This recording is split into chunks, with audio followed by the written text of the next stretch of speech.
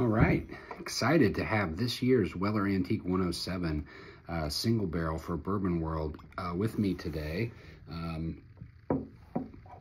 I've told people many times, if you're looking for the perfect bourbon, I think Weller Antique 107 is just about it.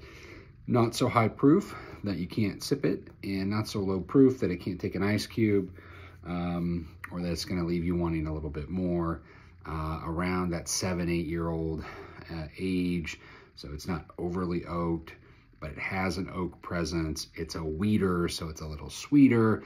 It just kind of has all the elements that you really want in a super drinkable bourbon, and it never seems to disappoint. It always seems to be consistent, and that's true of the single barrel. So whereas the Weller Special Reserve this year was a little bit more on the oakier side, I think this one is just full-on rich dark fruit. Raisins, plums, it's got that stone fruit in there, little touch of leather. Let's take a sip.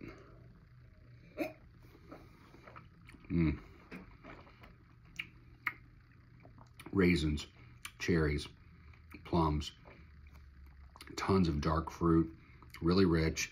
It kind of falls down into like a vanilla note, sweet at the finish, but rich dark fruit all the way through.